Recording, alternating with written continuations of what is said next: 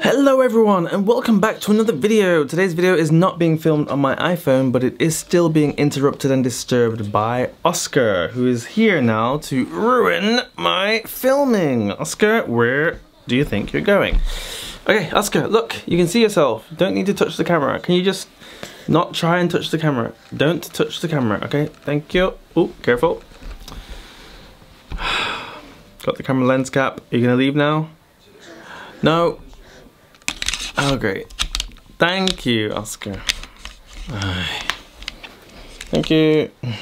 I'll just leave him to play with it for a little bit. Anyway, what I want to talk to you about real quick is the Great, what's it called? The Great Firewall of China. And I watched a video just now about how it works and stuff like that, which I already kind of knew, but it just got me thinking, why do they have that? And I know the hypocrisy of all this because I'm in China now and I'm using YouTube. I know, but you know, I'm used to being on YouTube and stuff, but people in China are not. But they have their own version of YouTube in Chinese, so why would they need YouTube, which is all in English and other foreign languages? They don't need that. They've got their own version, which is actually a little bit better in terms of the features, not the content. That's not the point. The main point is, the Great Firewall of China is needed because you think about the population of China, it's like all of Europe and America and Canada and Australia, all that population doubled. That's like the population of China. Something like that, about something like that. 1.4 billion people, billion, yes. So can you imagine, like, I just look at the UK, for example, and UK politics. It's talking about Brexit and the Tory party, Labour Party, or America, talking about like President Trump and the scandals around impeachment and all that stuff. And if all that was happening in China with 1.4 billion people, like being able to access Facebook or the equivalent of Facebook and share all this stuff, you know, without any kind of penalty or punishment, you know, the country would be crazy. The country would have had so many civil wars, fights, national scandal, all sorts of mental crazy stuff. Now they do have their own version of every single website that we have in the West. So whatever you can think of, like that's popular, like Facebook, YouTube, Amazon, whatever, they have their own version of that. It's not a copy, it's their own version. Maybe it started as a copy, but then now it's completely different and it's their own version. And they have message boards as well, and they have chat rooms, they have all of that. But the only difference is everything is sort of monitored. There's different levels of monitoring, so there's the government monitoring, and then there's the companies themselves who are monitoring and deleting stuff before it can go viral. So the companies, it's their responsibility, as in if Facebook was in China, like if Facebook was Chinese and people were commenting, saying bad stuff about the leader, then Facebook would be shut down. It wouldn't just be like a thing of, oh, they're gonna get fined. They would just shut the company down. It would disappear. And all the comments and everything along with it would just disappear off the internet. So it's in the company's own interest to self-censor. So the platforms here like Youku and WeChat and Weibo, the version of Twitter, all these companies, if you start writing something that is, you know, likely to cause uproar or something about the government or something about a leader like this, if you start writing that, it's just going to disappear. The only things that sort of are allowed to go viral are the things where the authorities save the day.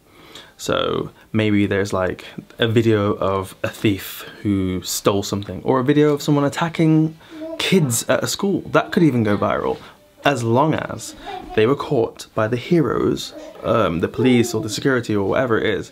They're the only ones that I see going viral, the ones where the government has saved the day. They're the only ones that go viral. Everything else, you never hear about something that's just like, it happened and there's no resolution. Never, never. Because they just get cancelled, they just get squashed before they're allowed to go viral. Group chats, the messages are removed and they're filtered. So if you type something that's about a current ongoing scandal, if you type it onto the version of Twitter, use a hashtag or type whatever you want about it, even stuff that sounds like it but isn't it, and you press send, you'll just get an error message like it can't be sent. And on WeChat, it will send, but it will never be received. So you can see it on your phone like it's sent, but the recipient will never receive it. So stuff is censored a lot. But is that a bad thing? I don't know. I had to move the camera because my legs are getting cramp. I don't think it's such a bad thing to not be able to speak poorly about the government or the leader or something like that. I don't think it's a bad thing. And I don't think it's a bad thing to prevent the sharing of something that will cause like outcry from the whole nation unnecessarily. If it's a situation that happened in a city or a province or something, it's not affecting the whole country. The whole country doesn't need to be upset by it. So from a free speech point of view, yeah, it's suppressing information, but from a controlling 1.4 billion people point of view, oh dear, wait. Oscar, no. I'm not even sure what I just said now, but anyway, I think I was talking about like controlling 1.4 billion people. You see, that's the problem when you have a little baby walking around and interrupting everything that you do. Anyway, my point is, I don't think the Great Firewall of China is such a bad thing, because if you look at how different the internet is in China compared to the rest of the world, where we're all sort of like living in the past, we're all sort of doing the same thing. Like everyone's using Facebook, WhatsApp, Messenger, Instagram, Twitter, and they're sort of like controlling everything. And here in China, we've got like stuff like Alipay, WeChat and Alipay. These two, it's crazy the stuff you can do within the app. Like you open the app, you can buy stuff, buy cinema tickets, buy plane tickets, book a hotel, pay for your taxi, pay for your dinner. Everything within one app, and that could never have happened, as you can see with the rest of the world. It could never have happened if they allowed the American companies in, like Google, Facebook, Twitter. If they were allowed into China, then the Chinese companies wouldn't have a chance to develop the way that they have. Before I came to China, I went on to like, the equivalent of YouTube, Youku, and it was terrible. It was terrible. And now it's actually better than YouTube. You'd be surprised. YouTube lacks so many features that Youku has. I'm not suggesting that the stuff you find on Youku is better than YouTube, no, because I think that YouTube is much better in terms of content and quality content, but in terms of the platform itself, Youku is so much better, as is WeChat. It's so much better than any of the apps that we have back home, except for, you know, the censorship and whatever, but the features are so much better. So yeah, the Great Firewall of China has helped to protect and help the Chinese economy grow. So for that reason, I think it's not such a bad thing.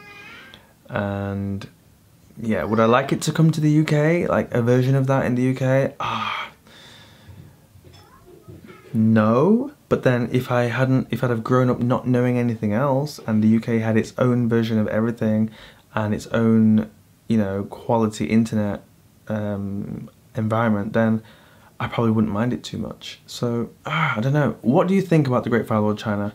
And when you think about it in the context of keeping 1.4 billion people's minds at ease, do you think it's a good thing? Let me know in the comments down below. That's today's video for you. Just a little thought-provoking there, because I was having a conversation earlier and it just made me think about a few things. Alright, yeah. Oh, and today is my mum's birthday, so happy birthday. I hope you're having a good one. It's still early at home. Well, it's 2 PM. So yeah, hope you're having a good one, and I'll see you soon at Christmas. Alright, bye-bye.